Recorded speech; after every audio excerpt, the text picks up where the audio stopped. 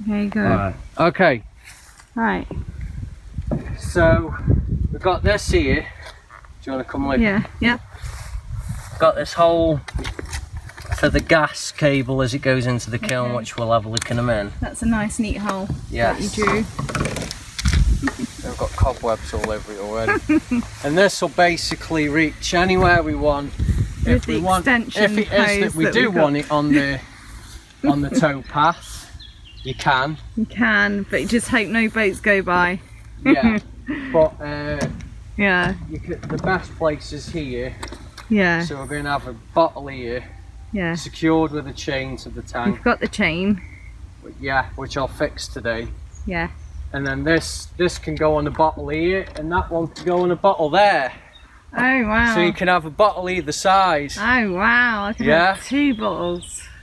I mean, you can only use one at a time, because if you open them both, one will just fill the other up. So, what is a downside to it? I can fill up other people's bottles. Yeah, watch out. This, yeah. So, one downside is that the controls for the pressure are out here.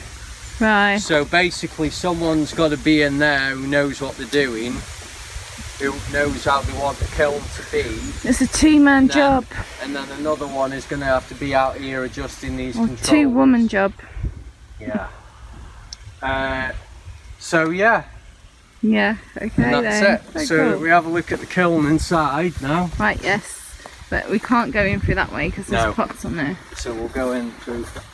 You'll have to come right in. Right, you go in. I'll take the phone up. Okay, that's the kiln. There's some plant pots. Right. It's got gingham on it. So this is, I think this is. I'll film you from here. This is the first ever. Well, no, there are because someone I knew. There's been glass kilns, but not ceramic kilns. Yeah. So I'll just stick that there for now. Yeah. So this is the kiln, and it's now in a position where it can be fully opened without touching the sides. There's a fair bit of room considering the limitations. More than 45 centimetres, which it says is the limit. I'll just take this. Okay, so here's the kiln. It's 40 kilowatts, and it's got two big burners under there, which is what we've just hooked up. So basically they have a bracket here and 2 bolts either side that go through. It's a perfectly lined up position under the kiln. I'll just go here. We should be able to see the kiln, the burners there. Hope that you can see that. And this is the cable that we've just hooked up. So basically this is a quick release because it's gas. It's nice and safe. You can just take that off and it's completely safe if things get out of hand, and then you just quickly clip them on. We had to have this extra piece made because of our purposes. It needs to be outside. But yeah, we can't keep a gas bottle inside a boat because the fumes will drop to the floor, and if they've got nowhere to go, it'll explode. So this is the hole from the other side, and yeah, so basically we just extended this hose with this hose to the burner, and that's sorted. All that we need now is a 47 kilo bottle of propane, and then there's a thermocouple device to do here that we've got to put in, and then of course there's a chimney which will go across here to here at these holes. I assume that they're the kiln fittings. This is a spy hole, so you can keep an eye on what's going on in the kiln there during a firing, and of course that can be plugged. And that's the hole for the thermocouple. So basically you've got I don't think it's a spy. Well, we'll find out what it is.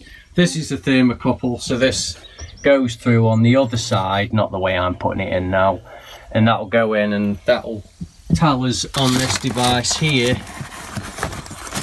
that it's basically like an electrical multimeter, and it can read temperature on this device here.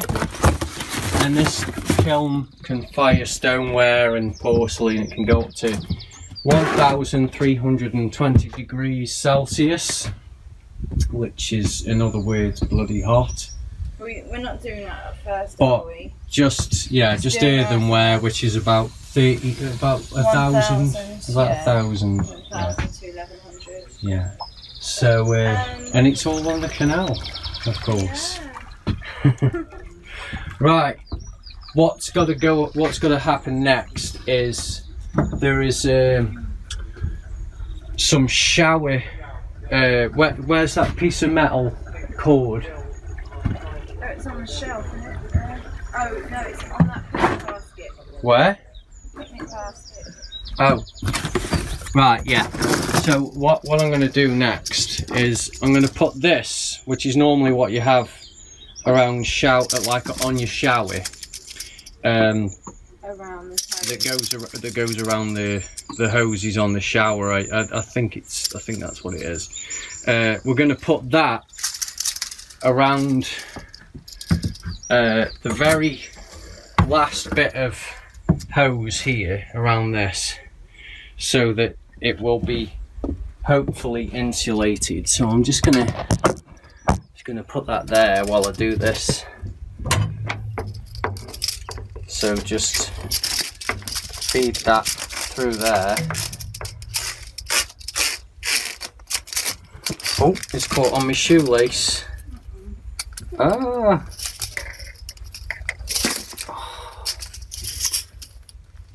God.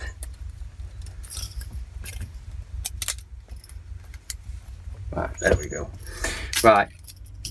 So yeah, basically that's gonna go around that, and then that goes back onto. Oh.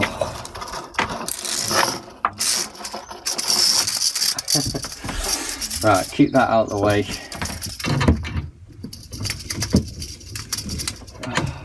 Oh, and it go back on. There, that's it. Okay, yeah. So, oh, upside down. So yeah, there. Oh, it's very catchy. But that will now insulate that last little bit, and obviously I'll have to try and keep that out of the way of the. So if you just rest it there, that will shield this hose from the heat of the kiln. So just that little bit there, and once we get to this point here, whatever heat is coming off the kiln will have dissipated by the time it gets up to here. But it's just this main bit that's mostly level with the kiln will be insulated from the heat. So yeah, and there's the wheel in the corner. It's not going to be hot, right? Work table on there, and then we also have a table that we dangle above the kiln while it's not in use for another table in the studio. So yeah, playwithmod.co.uk, watch this space. Right, finally the kiln has been unpackaged. It's looking nice and shiny. I can't even get it fully on the screen, but for those of you who might be lucky enough to own one of these things, you're going to see two parts of pieces that come with the Rohde kiln. Yeah, it's quite confusing. So you get two spares of these, but yeah, if you just take that on its own and try to put it in there, you'll notice it won't fit. So what you have to do, as well as not burning your fingers off, is to put that in first, which then extends the place where you're going to get this further away, and that completely seals that hole then. And so when you take that out to have a peek, then you know it's got a considerable distance away from the really hot part. Something we're not that proud of is the chimney, Yeah. isn't it, babe? Yeah, well we'll get to that in a minute. So this is a brick to cover the the chimney, the exhaust, whatever you want to call it.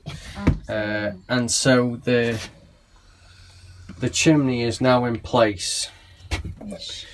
You have to make sure, because this kiln is detachable in 1, 2, 3 sections, and sometimes 4, it can be extended to 4. You've got to be able to put this in, so it needs, those 3 sections need to be lined up, and of course you can tell by following the lines. But when you put in the kiln shelves, these 2 pieces go in first to support the smaller one, so you line it up. But the problem is that this was just that little bit too short, and it was leaving a gap here, so we've had to put in these 2 little what are these called? Props. They're just 2 little like wedges that we put in there temporarily until we can figure something out better. But now it's satisfactory, but it's not brilliant. And of course, it's all right actually. That's very that's it's really lined sealed. up. I mean, but I could do with some better ones than this, because these look like they'll break. Yeah. But they seem to work in theory, so I know it works in theory. Great.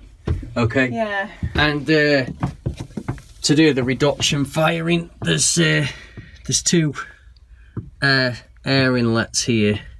And basically, what you do is you can undo that, and if you open that, that lets air in with the gas, and if you close that and seal it, whichever way is seal, because I'm using my left hand, so I'm all, it was the way I was going. Oh, just a sec, that's confusing. Better? Sorry, just a sec, that's, yeah, that's it, yeah. So that when that's like that, when that's closed, that's reduction, and that's for ignition and normal firing. Then you just lock it with a nut.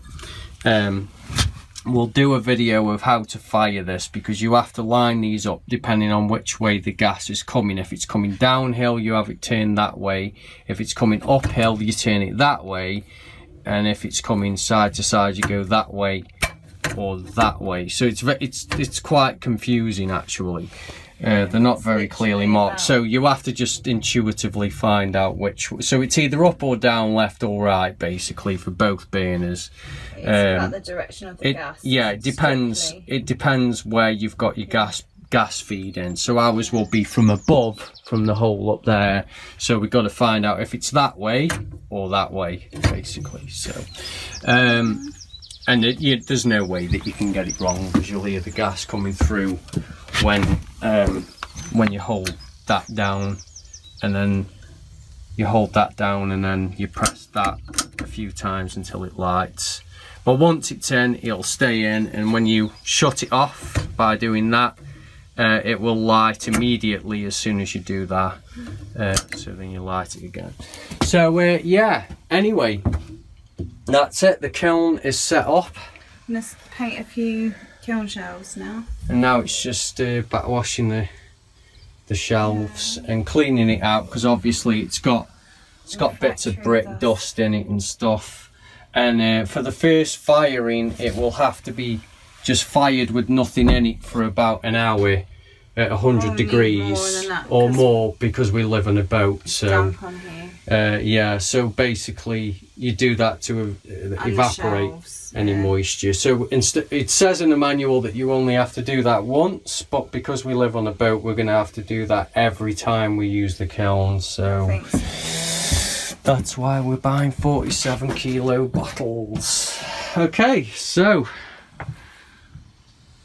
finally, after 3 or 4 months, we've got it set up. In the box.